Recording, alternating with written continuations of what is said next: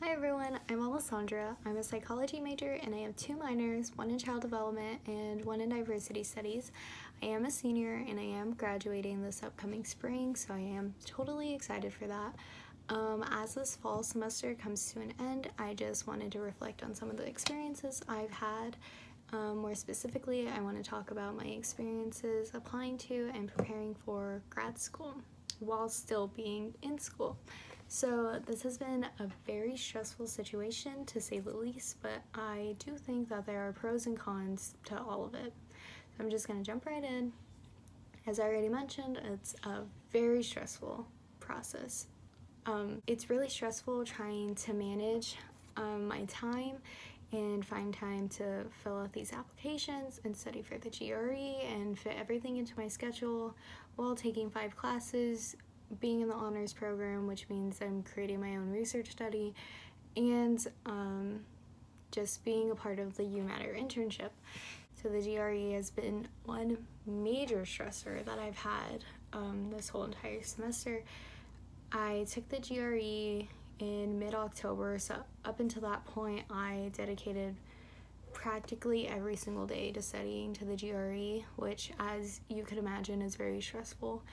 But I just tried my best to at least learn some vocab words, and it was very overwhelming at times when I was just really tired after finishing homework and I just didn't want to deal with it that day, but then I felt overwhelmed just thinking about not studying.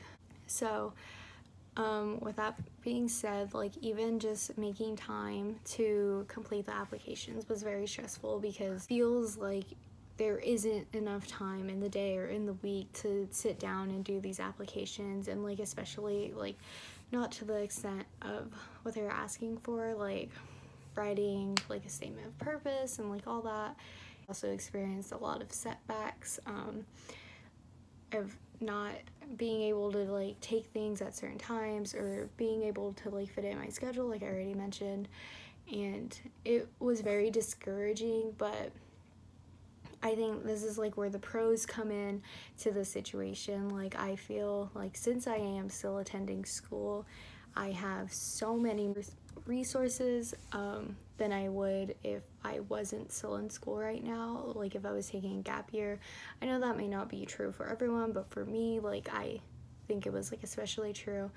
One example is the school offers so many resources, such as workshops or the grad fair, and at the grad fair there's so many other universities here with representatives about their different graduate programs, and then you can talk to the representatives about your interests and then learn more information about their programs, which is a super cool thing for me to do personally.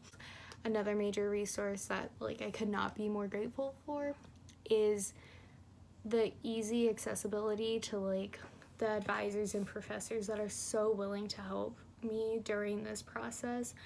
They have revised my statements, looked over it, told me exactly what I need to be a competitive applicant during this application process, and I just am so grateful for it, and it's so reassuring hearing all of these tips, and a super cool thing to hear. And I just feel if I was taking a gap year, it wouldn't be as easy as it is now to just show up to someone's office hours and learn all of that.